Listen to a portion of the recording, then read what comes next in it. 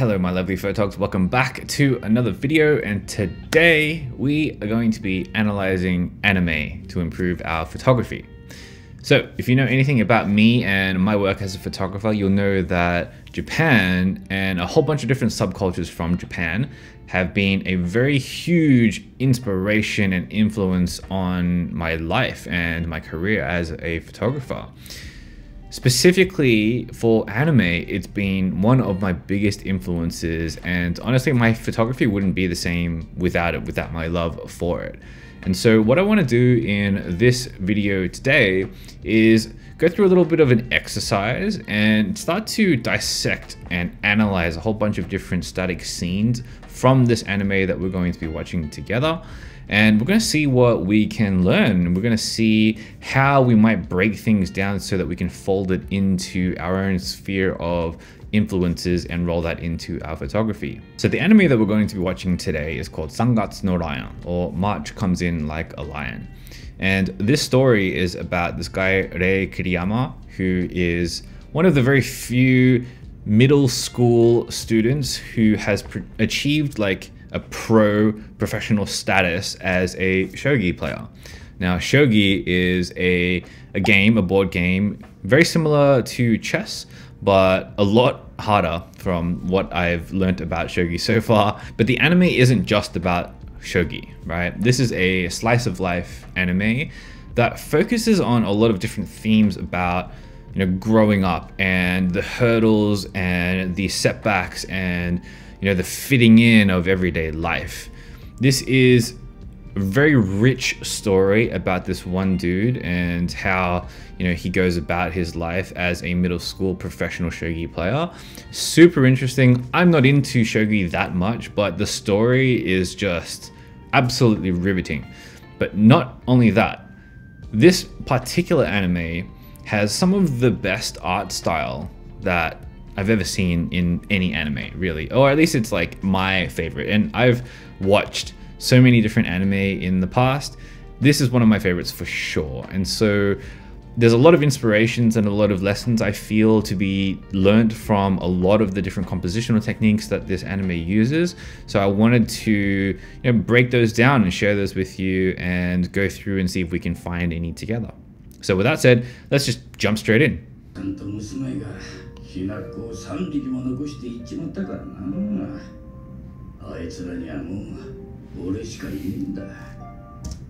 So in this opening scene of this episode, we have, you know, this family and this grandpa. One of the things that I love about anime in general, but this anime in particular does it really, really well, is this use of like glow, right? This has quickly become like my kind of trademark look, where there's a lot of glowy edges around the main contrast points of this image. And in this instance, what this does is it really connects with the previous clip before it, right? Where it has this kind of like nostalgic feel amplified with like the music and, you know, the very desaturated look of the scene. This glowy look gives a feel of nostalgia, and it gives a feel of like warmth, and, you know, because it takes off the edge, so to speak. I do this a lot in my images, and, you know, it might be something that you want to do in yours as well. But one other thing that I really enjoyed about this particular scene in this clip is the contrast. The contrast is huge in this one. You have this blinding, you know, doctor's room that he's in, and it's super, super bright. He must be behind a window, and he's just backlit, right? Backlit so much that there's just shadow. And obviously he's actually in a proper room, right? So there would be lights, right? But they intentionally made him dark, and that really like makes him stand out as a silhouette and really draws your attention and your focus to him.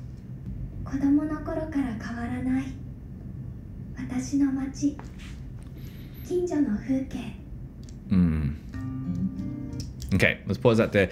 One of the things that I love about this particular anime is the art style. The art style, I feel, is so different to just about any other art style out there. You know, you could even be close to saying it's somewhat even watercolory, and this scene in particular that I stopped on right now doesn't really accentuate that, but maybe it will later on. But what I find really interesting about this scene, this set of clips, is that she's like walking through her town and she's being really nostalgic about, you know, where she was and all that kind of stuff. And every single clip in this scene is desaturated, like a lot. And this is a theme that goes on a lot in this anime. They use color really, really well, like masterfully well. In this particular scene, what I noticed is that, you know, these clips all have really desaturated looks to them. They're all establishing scenes so you know, okay, like what the neighborhood looks like and feels like. But because they are a part of her flashback, they are all desaturated, and it gives you that feel of like reminiscence, right? I love that. So the use of color here is, these guys, so good.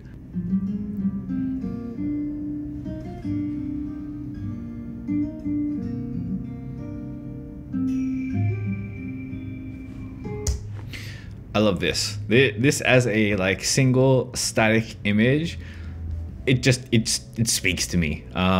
They just use a technique that I love using personally, which is breaking the rule of thirds, right? So you'll notice that this particular image isn't on a third at all, right? What happens in this image is that the third is probably like up here. It's where the tops of the skyline are, right? And she, the main subject of this particular scene, is in the middle, but probably also in the middle of the bottom row of that 9 as well. And that's interesting, right? Because it creates this like, this tension, right? There's no solidity or, you know, I guess confidence in this particular image. Instead, you have a whole bunch of this negative space up top, which is pretty much nothing. It's just like snow and gray and gradients, right? And there's not much going on, right? Compared to the bridge down the bottom and, you know, her in the middle. Her in the middle is important because that anchors you down to the middle of the scene. And if she was off to the left or off to the right, it wouldn't be as strong. And I feel that, you know, the offset nature of her going, you know, down in the scene is okay because she's in the middle, right? But this is something that I do in my compositions all the time, is that I put subjects in the middle of the entire row of that section of 9 so that it's not super unconventional or super unstructured, but it does give this sense of, in this instance, like how small she might feel in this given moment. So this scene is very like sad and melancholy, and, you know, you can tell by all the desaturated colors and all the gray and that kind of stuff as well. But because the scene is so large and she is so small, and pushing her down further in the scene makes it, you know, more accentuated, right? I love that about this scene. And you'll notice that later on, we'll go through this anime, they'll probably do it again. This is a device that they use all the time, and that's one of the things that I love about this.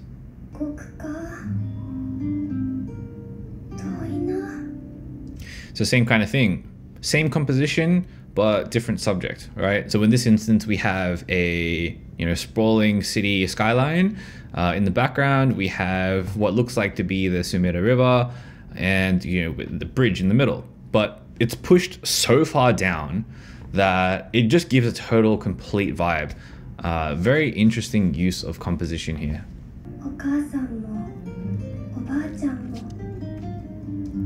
Okay, one more, like last time for this particular scene, I swear. But it's just so good. This scene looks like it's nothing. And that's why I love it. It's amazing, right? This particular scene, they could have done it in so many different ways. They could have pushed everything down a little bit and maybe had her at hip height, or maybe they put her somewhere else. But instead, they decided to put her at shoulder height in the middle at the very bottom, right? This, like, look at how much negative space there is here. It's insane, this amount of negative space. But what this does, it has the effect of focusing your attention on her, right?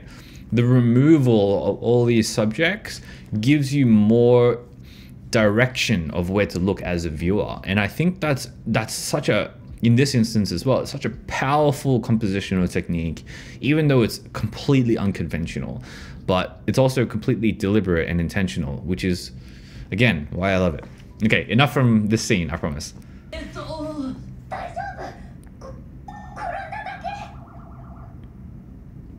I love this. I love this frame because it's simple. And this is the kind of like simplicity that I try to go for in my images as well. But there's a couple of reasons why it's simple and why I like it, right?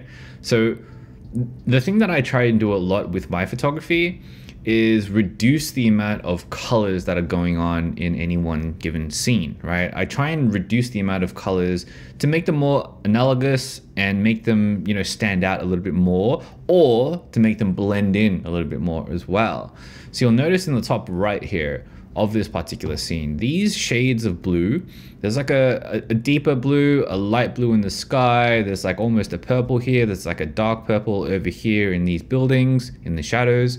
All of these things are very close in hue to one another, which kind of gives the effect of like, they just blend into one another, right? Like they just meld into one another. They're not important, right?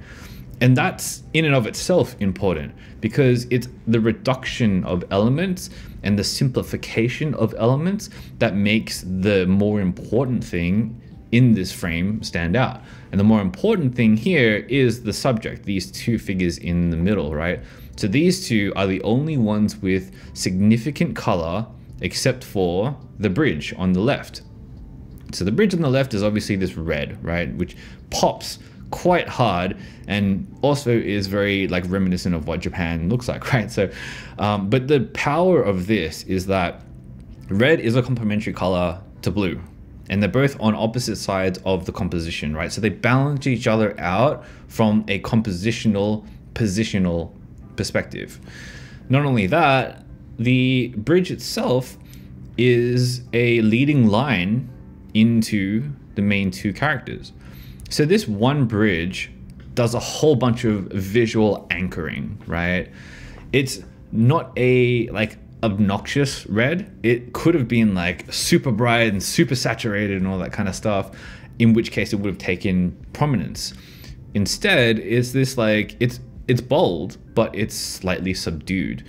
And that gives a lot of visual hierarchy to this middle, right? This area to where the subject actually is. And I think that's super powerful and really, really great composition.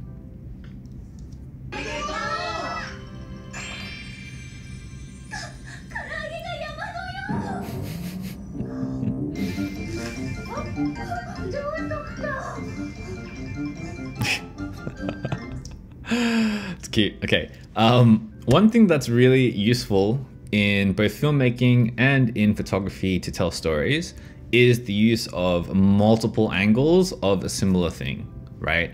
So in this instance, what we've got here is, if we go back a little bit, we've got this like, you know, I guess wide open shot, and then a middle shot, right? And then a detail shot, and then come back to a middle, and then back into the detail shot, right? And this kind of has the effect of like giving you texture and understanding of what's going on in the actual scene in and of itself. It gives you a more like defined clarity of what you can cling on to and understand, which is really important, right? So when you're in a photography scenario and you're shooting something, let's say like a period of time, and you're trying to tell the story about this thing, what I can suggest is that if you're using a series of photos, have something that's establishing, so something that's super wide, right? Tells you where you are and sets the context, but then go narrower of the same thing potentially, or something that's quite, you know, related but tangential. And then go further in from that and go close up, kind of like this mouth scene right now. But, you know, in photography, you probably don't want to go that close. But what it does is having all these different levels of detail drives the story forward. It gives you more things as a viewer to anchor yourself into. It runs your imagination a little bit more efficiently. And you know, you'll find this a lot in really good filmmaking. But in anime, I mean, it doesn't happen that often, but this particular anime does it really well. So try to consider that when you're making series of images. What are the different, like, not only focal lengths, but actual distance and how much, you know, the subject fills the frame? How much of that variance can you put into a series or a carousel of images?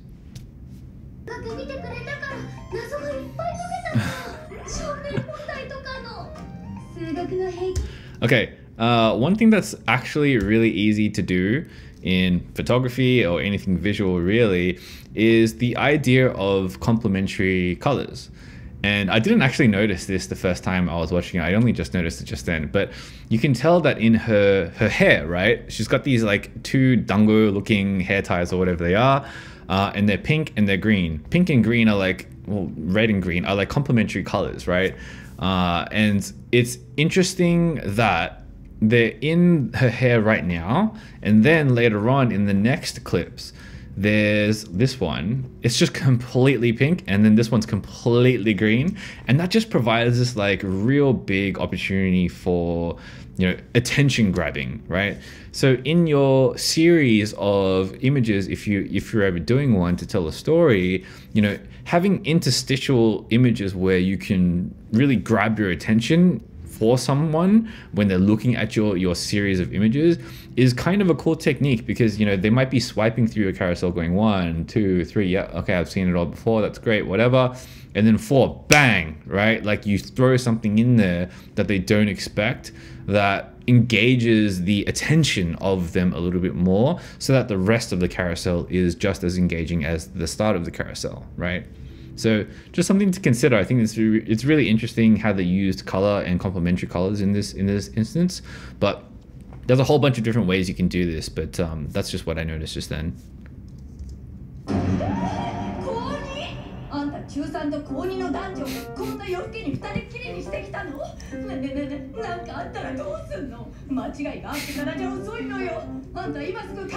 Okay, so aside from how hilarious this actual scene is, one thing that I noticed in it is they have the establishing shot of like where they are, which is in this bar, right? But to accentuate the last point that I made about like close-ups and you know, carousels and telling stories and that kind of stuff, in this particular instance, what they did was just they made a couple of scenes, close-ups, that just give you more depth, give you more texture to understanding where they are.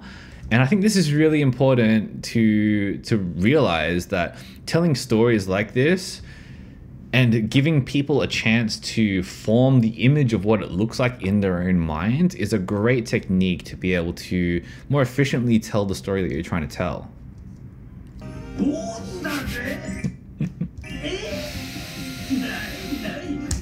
Okay, again, masterful use of colors in this one. So anime, I mean, anime does this with like, you know, accentuation, right? And a little bit over the top. In this instance, you have this guy, this grandpa blushing, right? So you have like, you know, lines on his cheeks and they're colored pink and all that kind of stuff. And then you have the background, and the background is a similar hue to the rosy cheeks. And I think that's really clever because it really ties in the entire scene to what's going on in the main subject. Just a small detail, but one that I noticed.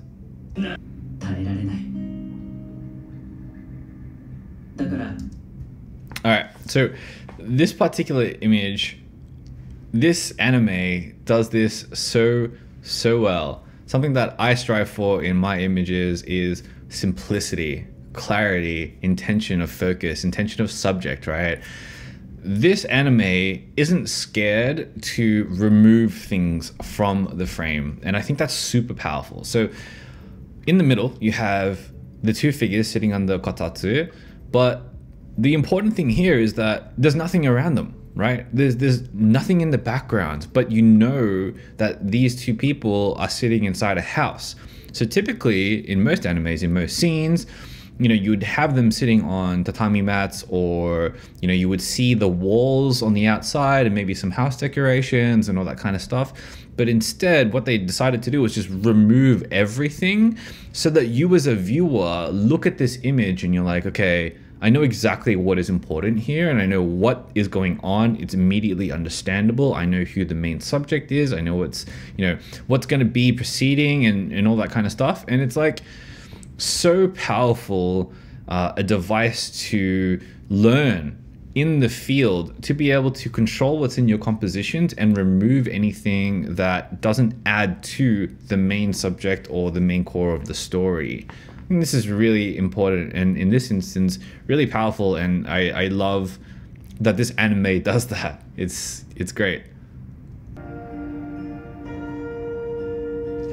Oh, this is a scene that I can get behind, right? So very similar to the other bridge scene from earlier in the video. Right now we've got this kind of really dark blue scene that is, again, really unconventional, but very anchored, right?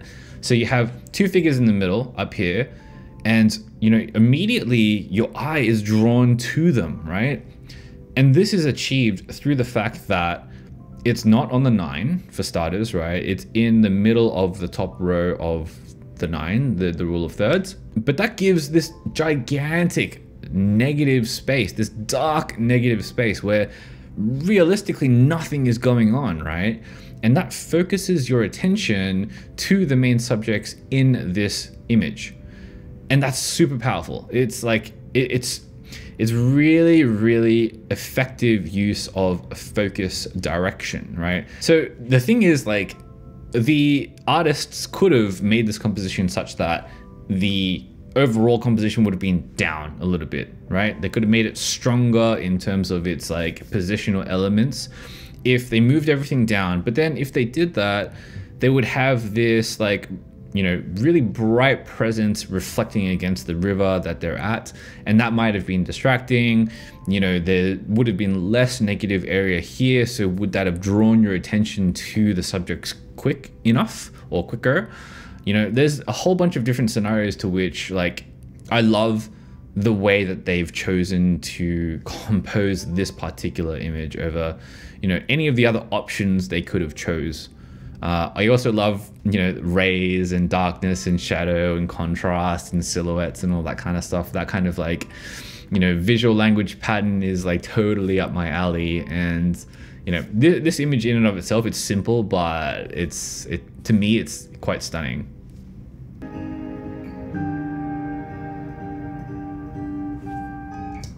Okay, so another thing, coming back to the whole like feeling of nostalgia and the glowy kind of look, you know, we have this girl crying here, and it's amazing because it's just this is so powerful, right? This particular one scene is so powerful. Not only do they use color really, really well here, you know, the purples and the teals and the dark blues, they're all analogous to one another, and they all give this sense of sadness, right? Blue typically, and, you know, the darker blues especially, you know, are not just a cool, relaxed, tight color, but they're also a sad, melancholy color as well. And the usage of those colors in this image is fantastic, right? Also, I love the shapes and the circles, right? They're very reminiscent of bokeh that you might find in a cityscape, for example, which is exactly where they are. But that contrasted with like the shape of her tears and the glowiness of the scene, it's like, you know, you're crying there with her almost. And I love how there's so much juxtaposition going on here. There's so many elements that tie together to create this feeling of sadness, and it's awesome. Okay, this is a very simple scene, but there's a lot going on here.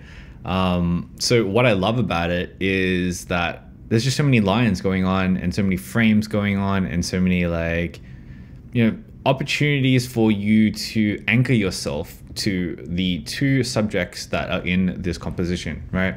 So shogi obviously lends itself to this because there's always two players and they're always opposing each other. There's always a board in the middle.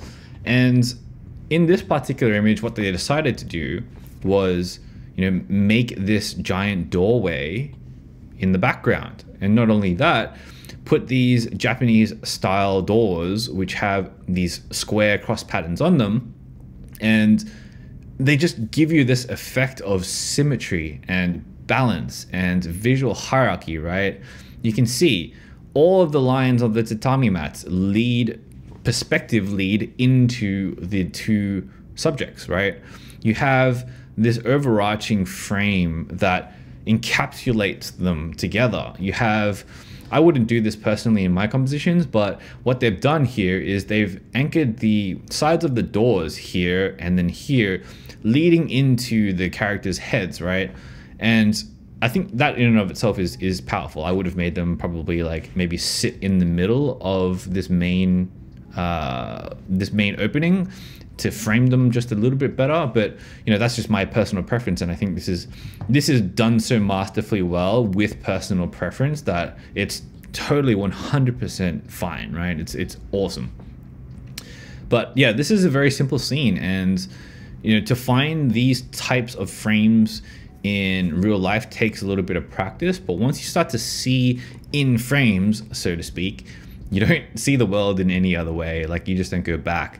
So if there's any one like pattern, visual language pattern that I can recommend that you try to master, it's frames, because frames goes with lines, goes with vanishing points, it goes with a whole bunch of different stuff. But yeah, try out frames.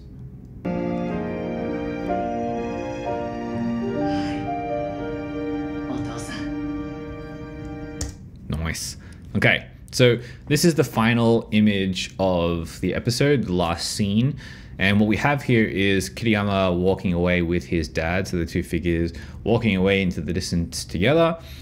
And there's a lot going on in this scene. There's, a lot of visual elements and patterns that make this scene really strong. So firstly, compositionally, they're on the bottom third and they're in the middle, right? This is a very strong baseline composition for them to be in. And, in addition to that, we have vanishing points of, the rooftops of the buildings and the trees create like a perspective visual line into the two subjects. That's super powerful. What I also love about this particular scene is that there's a lot of lights in the background. They're walking towards the lights.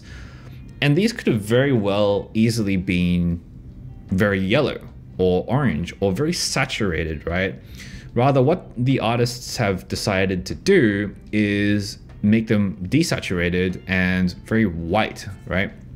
And this is interesting because, you could have had like a very yellow versus very deep blue color contrast going on, but rather they just decided for something almost white, which really accentuates the rest of the scene. And for that to be blue, right? There's a lot of nighttime darkness here in this scene and a lot of like brightness of where they're walking to, almost like it's a metaphor, right? If you really want to go into the analysis portion of it.